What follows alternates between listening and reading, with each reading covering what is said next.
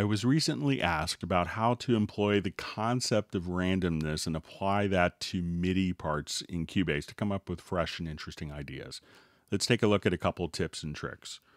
Let's say I'll start off and I have one MIDI note that lasts for 8 measures. And I may want to split this up into a series of MIDI notes with the same rhythmic interval. And if we go into the MIDI editor, what we could do is just say we want to zoom in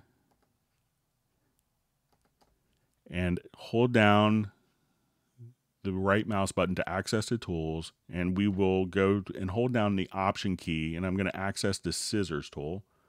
And now that I click while holding down Alt or Option on the scissors tool, we can now split our notes. So we'll listen to it.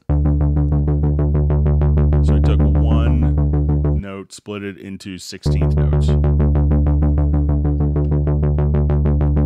Now to employ randomness, there's two different areas. One could be within the inspector and the other within the logical editor. So I'm going to right click in the inspector and we're going to make sure that the MIDI modifiers is active, which may be disabled by default. So hover over that and then we could open up the MIDI modifiers tab. Here we have two different fields that could be randomized. So let's go ahead and just take the position of the notes and I'll just make it a little earlier. So as we play back, it's going to change the rhythmic characteristic. Or let's say next I want to randomize pitch and I could go up, let's say 1 octave.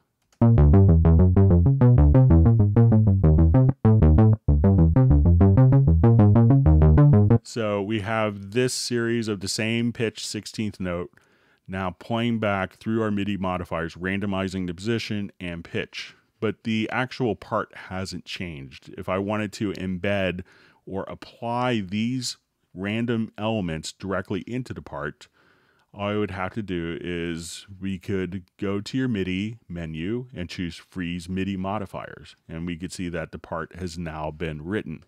We could now go to other types of random functions and apply those as well to this written part. Now, if I wanted to turn these off and use a different method of using the logical editor, what we could do is take a look at our MIDI parts here.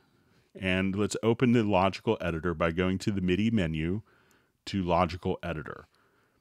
And the logical editor, once you get your head wrapped around it, is very powerful. So what we want to do is to choose to transform. And at the top, we choose what MIDI message we want to transform. And in the bottom area here, how we want to transform that. So I'm going to choose to have type is equal to a MIDI note message. And now what I want to do is we're going to say value 1. So a MIDI note message, value 1 will be pitch, value 2 will be down velocity, and value 3 will be release velocity. So while I may want it random, I may not want it to be random and out of key. So we're going to say value 1, and we're going to say transpose to scale, and I want this to be transposed to D major. So now when we apply randomness, it will still keep it within the scale. So now what I want to do is to take value 1, the pitch, and we're going to set random values between, let's say, D3 and D4. So now when I hit apply, we'll have all these notes and everything will be within the key of D major. Now if I wanted to apply random functions to position or to length, again, I would just say we're going to set random values between 0 and let's say 240. And now I could apply that.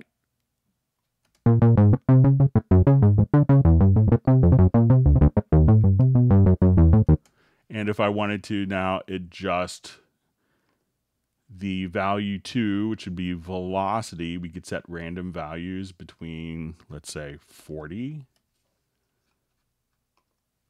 and 120. And again, when I hit apply, it's going to apply these different changes accordingly. So as we do this,